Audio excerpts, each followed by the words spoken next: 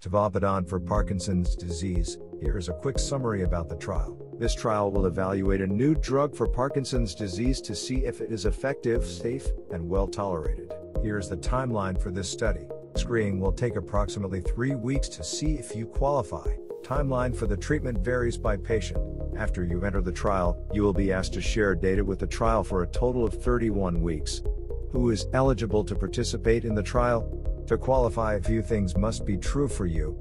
You must have the following: participants with a diagnosis of PD that is consistent with the UK Parkinson's Disease Society Brain Bank diagnostic criteria, participants with an MDS-UPDRS Part 2 score greater than equals 2 and Part 3 score greater than equals 10 at the screening visit and at the baseline visit.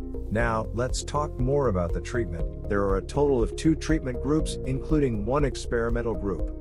There are no active control groups in this trial. There is 1 placebo group. Patients who enter this trial have a 50% chance of receiving the study drug. There is 1 notable highlight for this trial. 1 pivotal trial.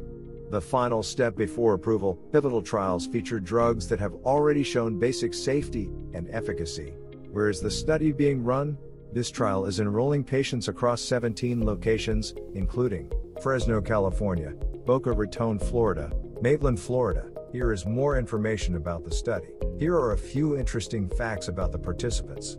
Of all patients applying to this trial, 100% received 2 prior treatments. For patients who have previously applied to this trial, 67% live in Washington and 34% live in Missouri.